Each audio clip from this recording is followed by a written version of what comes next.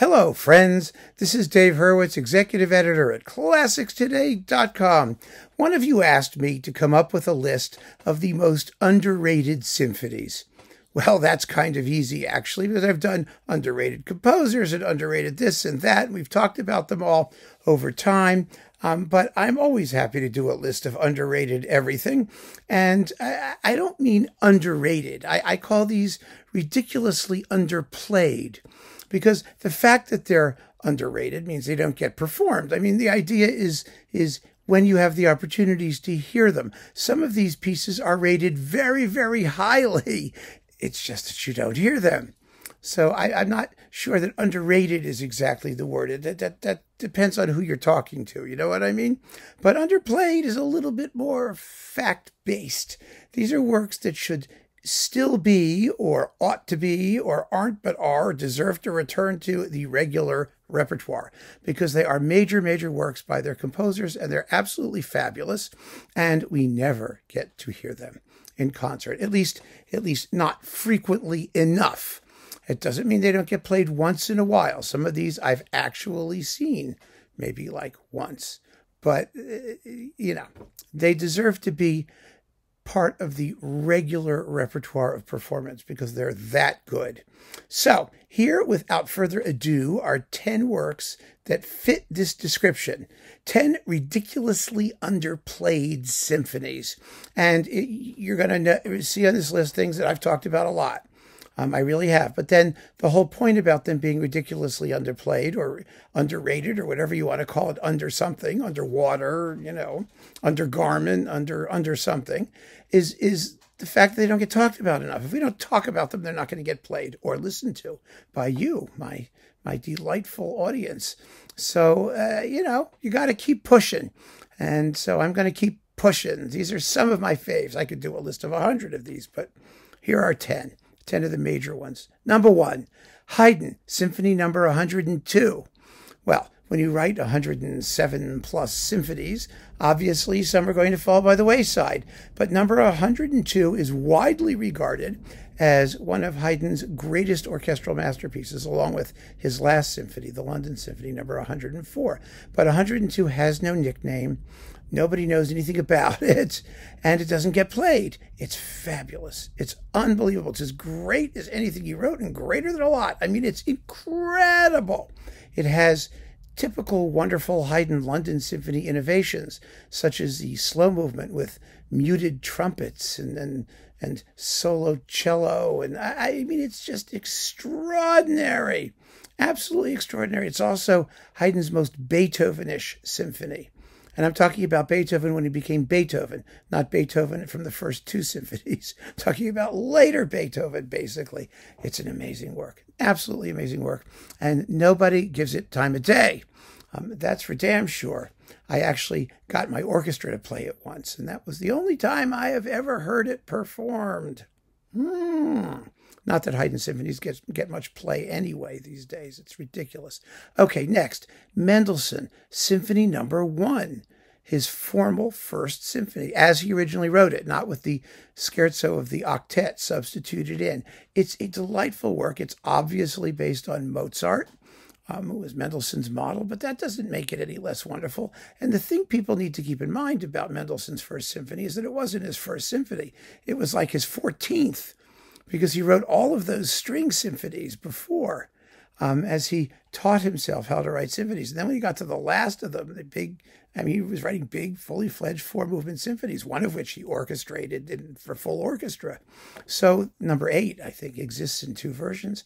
I mean, the guy knew what he was doing by then, really knew what he was doing. And his first symphony it's in C minor. It's Sturm und Drangisch. It's passionate. It's fun. And the very ending, where all of a sudden it switches to the major key and like all hell breaks loose, is just splendid.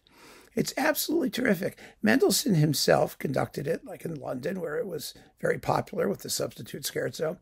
But it gets no play. None at all. And I don't get it, because it's as good as anything Mendelssohn wrote. It's a splendid piece of music. And if it has some obvious antecedents, good! That's all the better. We'll recognize and enjoy them, won't we?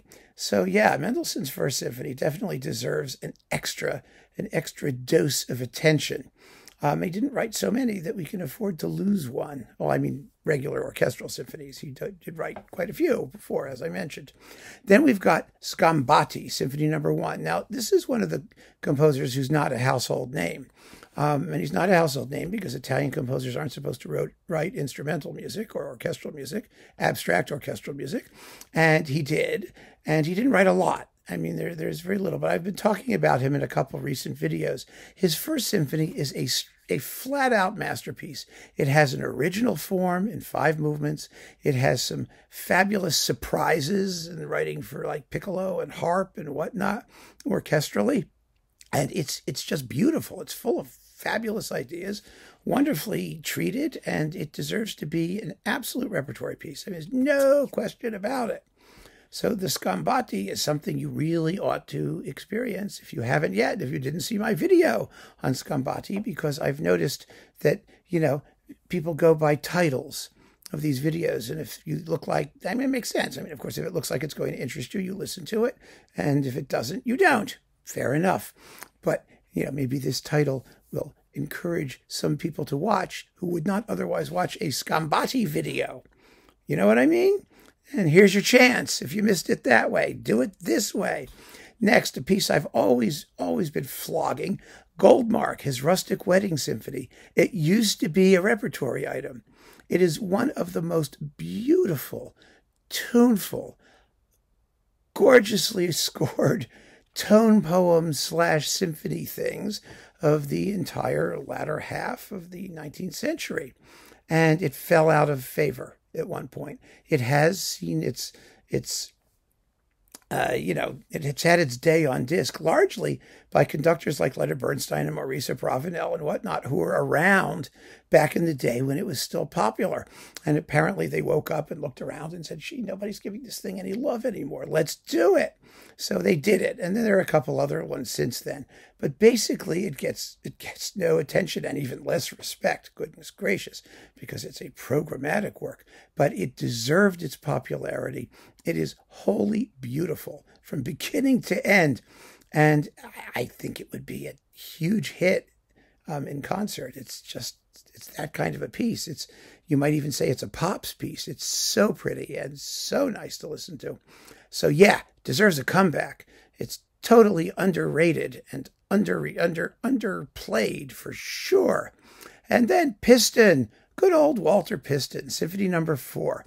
Now, I had some interesting experiences with Piston because in my little community orchestra, a lot of guys, or people and women who were in the orchestra had gone to conservatoire, and they were raised on Piston's books on orchestration and counterpoint and whatnot. He was regarded as a dried-out old academic, who was completely and totally uninteresting. And they would never listen to his music, of course. And when they did listen to it, they hated it because they had fugues and things in it and whatnot.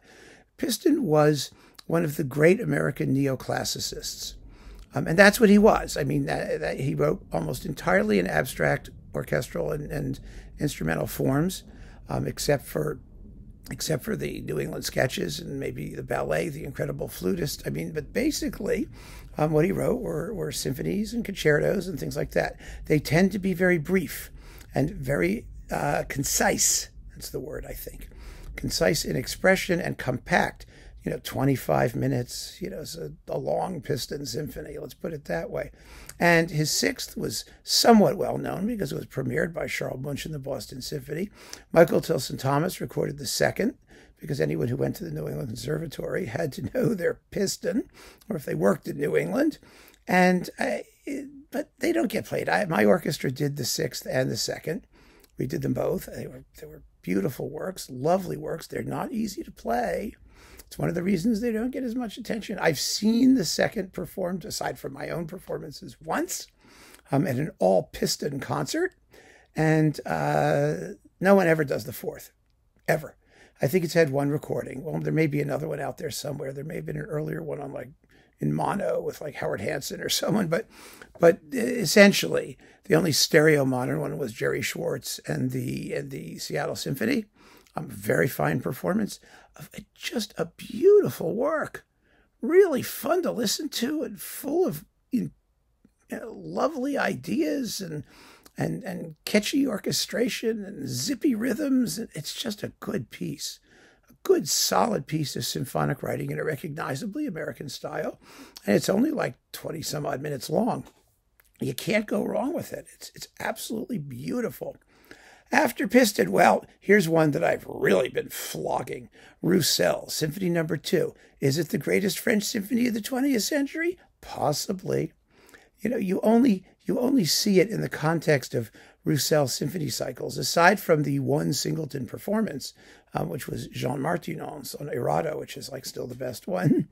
But people just pay no attention to this symphony at all, and it is a masterpiece. Probably it's because it ends quietly. It's written with a kind of austerity that French music of the time was, not doing particularly. I mean, it's a serious Frankian, three-movement, cyclical form kind of symphony with a motto theme that comes back in all the movements. And it's really a powerful and expressive masterpiece. Absolutely. I mean, I can hum all the tunes. It's not that it's not tuneful, but it's long and it's concentrated, and it, technically it's in a major key, but it's very emotionally ambivalent. I just think it's fabulous. My goodness. And it's Roussel's greatest symphony. It's a big sucker. Well, for him, like 40 minutes long. And after that, he too became a major sort of neoclassicist and started paring things down. But wow, what a piece. And it deserves to be played every 15 minutes, and it doesn't get any attention, like I said, because it ends quietly and because it's a tough piece. And people don't know Roussel all that well. So it's out there. It's out there in limbo, and it deserves to come home from limbo. After Roussel, Carl Nielsen, Symphony No. 5. See, when a composer that everybody acknowledges is a great composer but doesn't really want to spend that much time with, and the great composer gives titles to most of his symphonies, and there's a really popular one with a really popular title, that is No. 4, The Inextinguishable, people don't pay attention to the next one, which is probably his greatest symphony, No. 5, with no title, in 2 movements, in a strange, unique form all its own, with a crazy snare drum cadenza in the first movement where the guy's directed to play as if to stop the progress of the orchestra at all costs. I mean, it's a thrilling, viscerally thrilling dramatic work. I've seen it played exactly once. Osmo Venska came to New York and did it with the New York Philharmonic a few years ago, maybe I guess a decade ago by now or more. It was marvelous. And the audience loved it because it's such a joyful, life-enhancing work. I mean, you have this huge, titanic drama in the first movement with the snare drum thing, and in the second movement is the reconstruction and the rebirth of vitality and elan, and oh my God, it's powerful and exciting, and it's all over in like half an hour. It's 32 minutes or something. It just flies by, but it doesn't get played. It's a very difficult work. It's very difficult, particularly for the strings.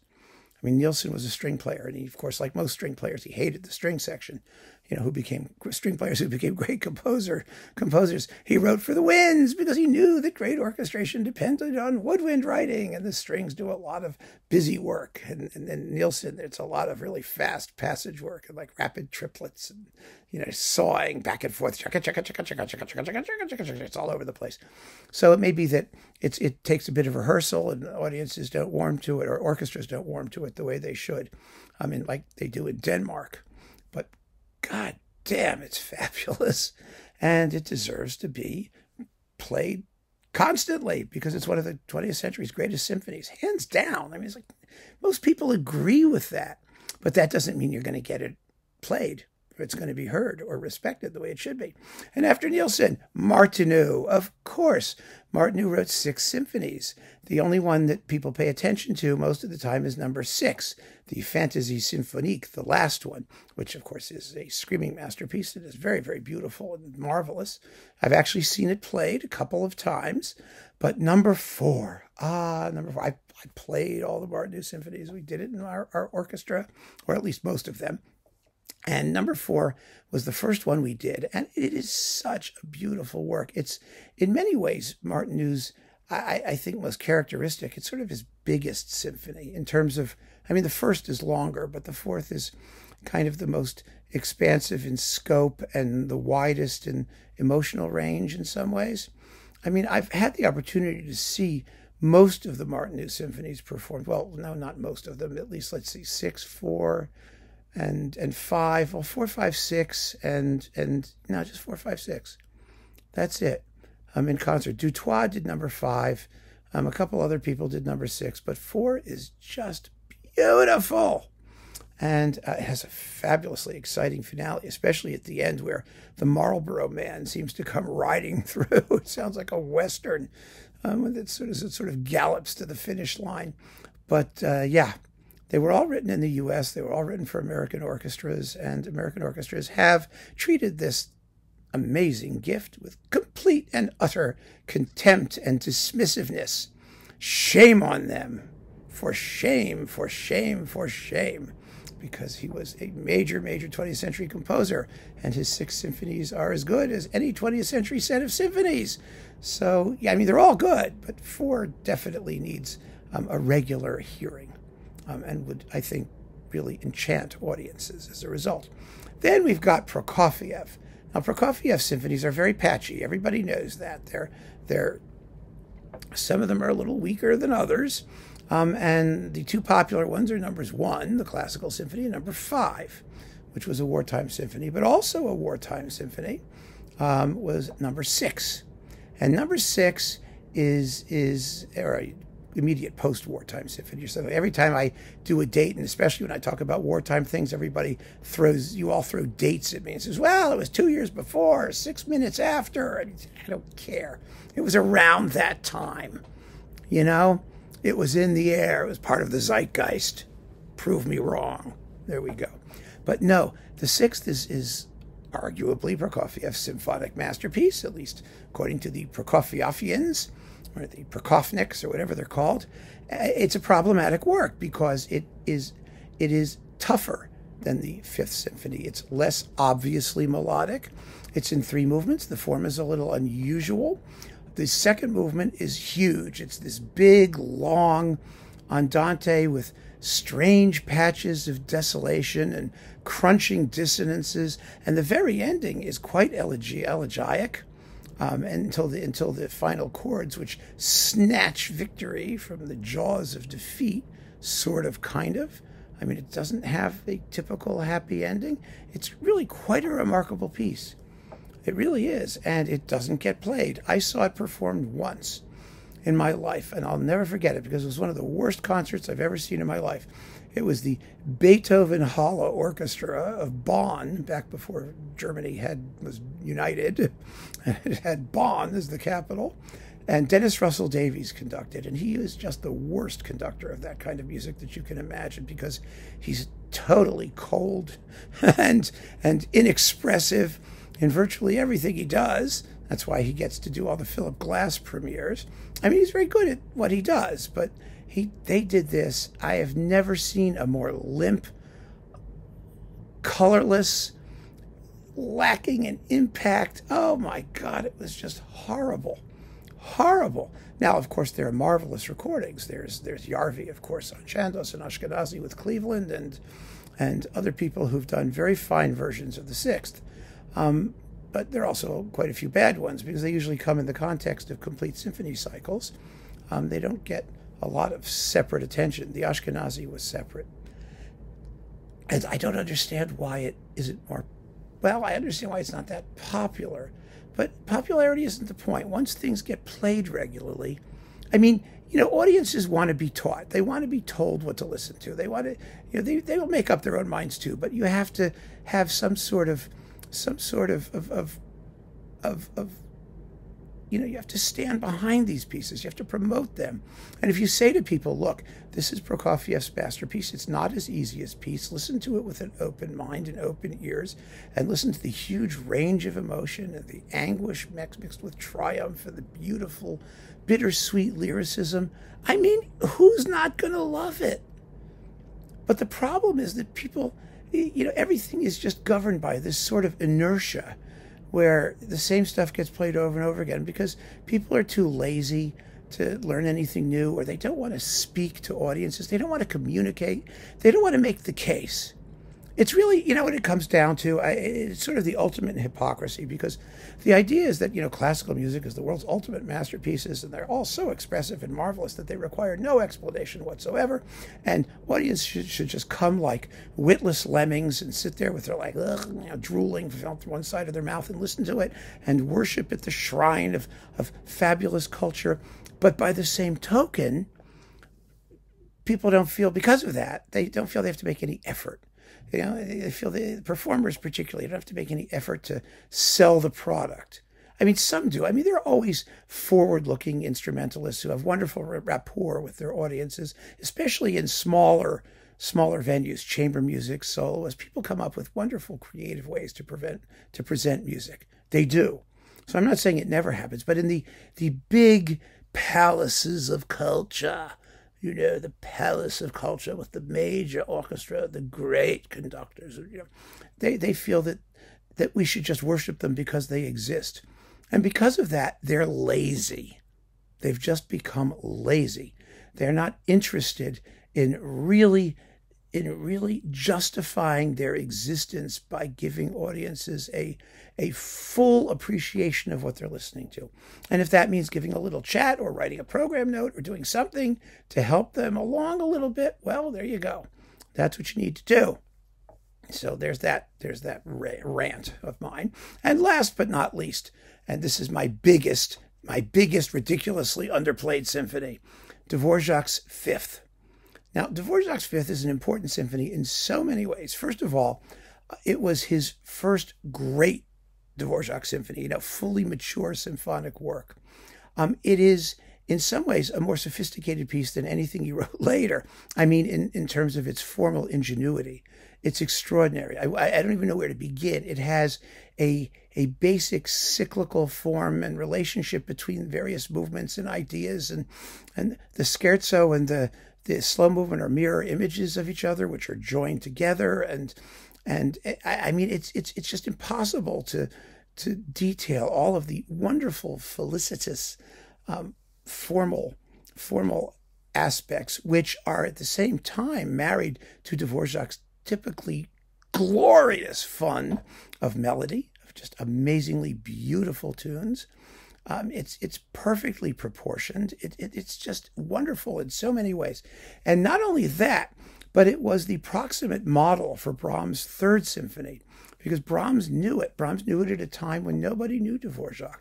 Dvořák was submitting these things to win his Austrian artist stipend to help support himself.